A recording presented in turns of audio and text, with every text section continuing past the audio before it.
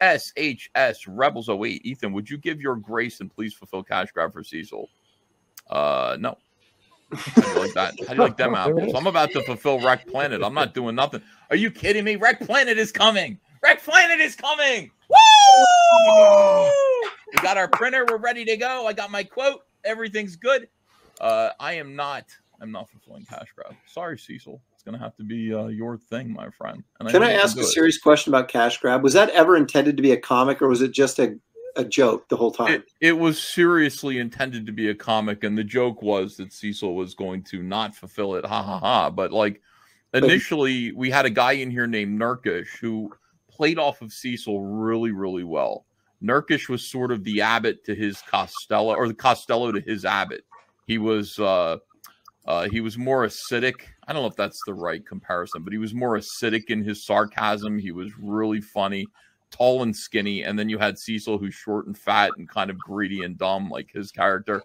And they just had this, we're gonna make a book about heisting money. We're gonna make a heist book together.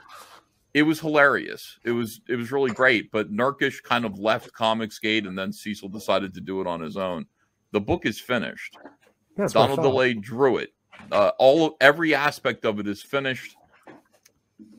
The problem is, sorry, Cecil, I'm just going to tell people. Problem is, Cecil's in the middle of a family situation that many men go through. I think marriages happen, and then they dissolve.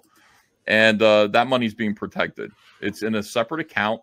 She's aware of it, and she wants some of it. And it's almost, the marriage is almost, the divorce is almost completed, at which time he'll be able to spend the money. If he spends the money now, I have to back up for a minute. Okay, Cecil was married all those years?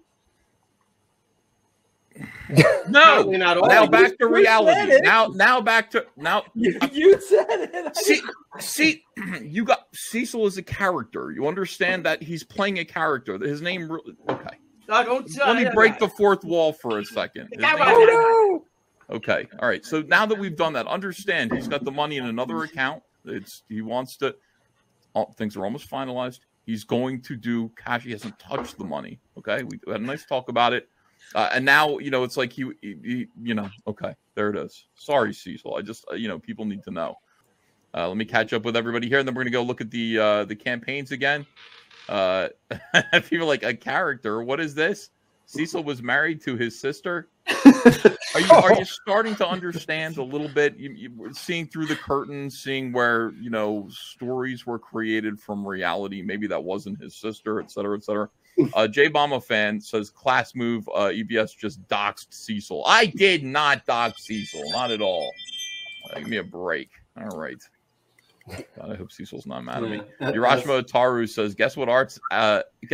His name isn't actually Cecil Jones. Wait a minute. I know it's shocking, right? Shit. Come on. Cecil's not real? He's real. He's a real human boy with feelings. He's going to start dancing with Tom Hanks in that creepy manner. Yes. Let me see. Zayd Comics says, congrats all you guys.